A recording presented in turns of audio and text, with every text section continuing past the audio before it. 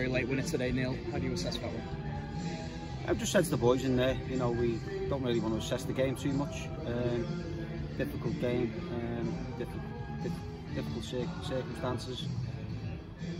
So I think it's just one of them where you take your 3 points and move on. You know, everyone enjoys last-minute winners in football. So yeah. You must be really proud of the way that your team dug in today, especially after going down to 10 men. Well, the 10 men, unless somebody else can tell me different, I don't know what the lad's been sent off for. The goalkeeper's come for the ball. They both jumped into each other. I think Josh might have jumped a little bit later, but there's no contact. But the referee, you know, was looking, particularly second half. Gee whiz, I've never seen anything like it. But as I say, we've dug in and we've got to the 3 points. Bailey Passant was back in goal today. How's his hand? As far as I know, I've not spoken to him. It looked okay. Young Liam had pulled his thigh slightly last week, and also Accrington, you know, we called him. So Bailey, we always knew, as I said previously, that he'd be back probably after the Stadium game in terms of availability. Young Liam's done really well for us.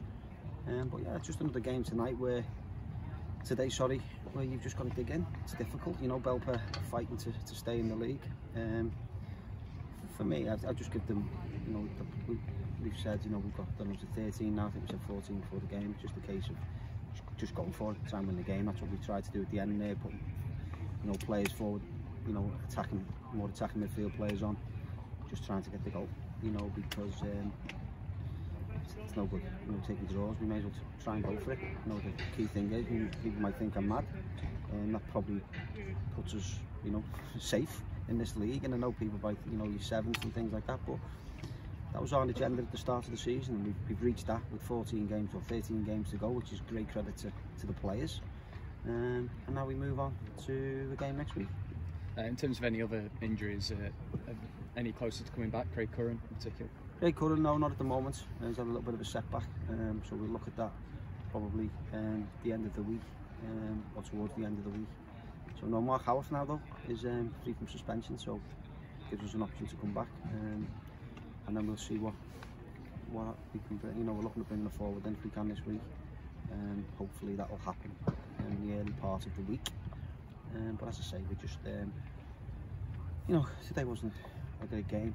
Plenty of endeavour from both sides, I think, but far too many fouls, free kicks, stoppages, and you know, unless someone can tell me different, and you know, I'm gonna not say too much until I've seen it myself, because I didn't see it at the time. But I'll need to have a look at the sending off.